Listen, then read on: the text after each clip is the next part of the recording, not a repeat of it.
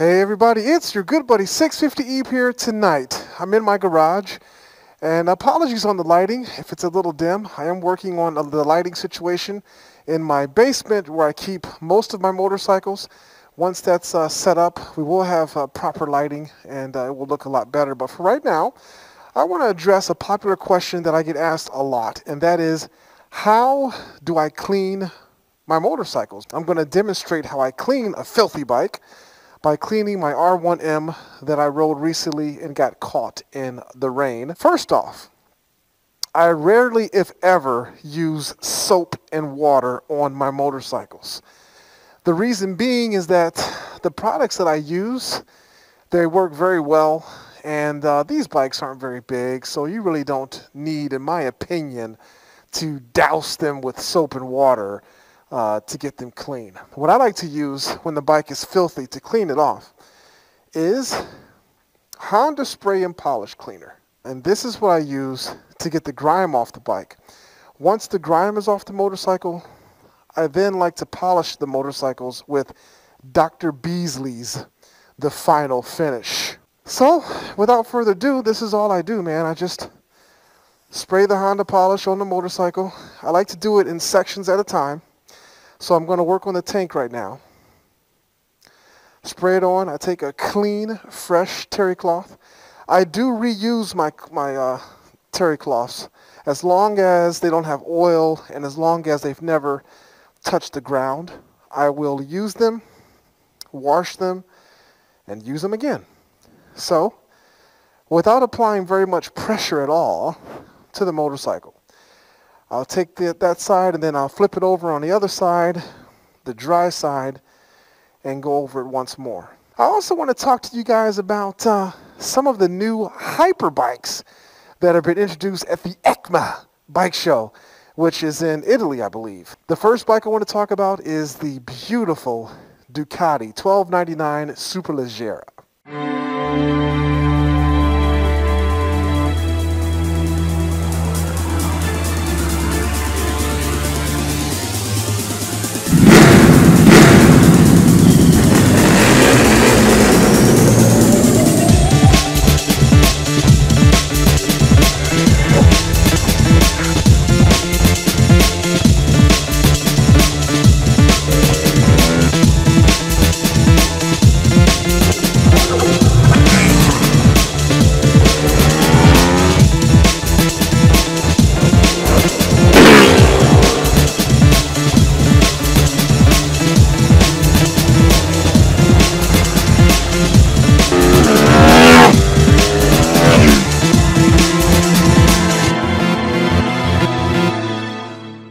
That is an awesome motorcycle, and Ducati did a very good job with the promo video for that bike.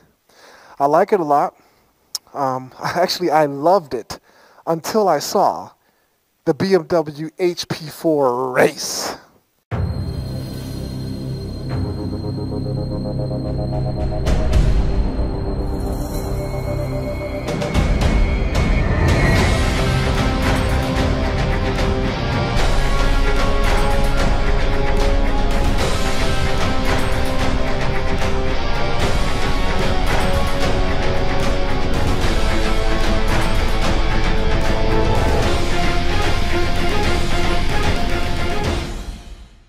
Now this bike grabbed me by the gills because, number one, it has wet carbon fiber, and I think that just looks a zillion times better than matte carbon fiber, which is being used on the Superleggera.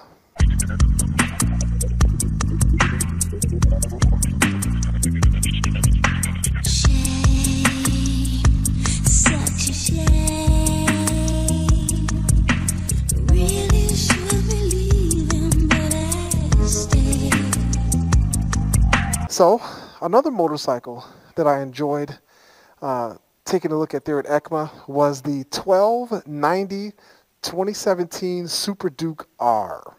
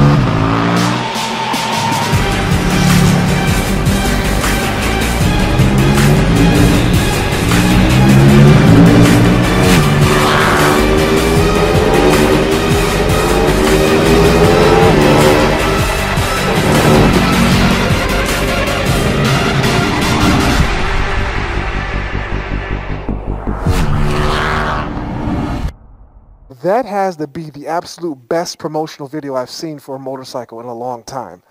And I just absolutely love that motorcycle. I know you guys are like, why am I still going over the front fairing here? It's because I'm a little distracted by talking to you about this stuff. And also, this thing just looks really gorgeous. You probably can't see it very well on the GoPro. All of the carbon fiber when you clean it. Anyway, the 1290 Super Duke is a bike that somebody just basically addressed for 650e. But it has everything that I'm looking for in a motorcycle. Keyless start, cruise control, TFT display, auto blipper, clutchless upshifting as well, rider modes, cruise control, LED headlights, single-sided swing arm, beautiful colors. I mean, just the Super Duke is everything, man. It's awesome. I'm definitely interested in that motorcycle. I had an opportunity to ride my good buddy Steve's 2016 1290 Super Duke Special Edition.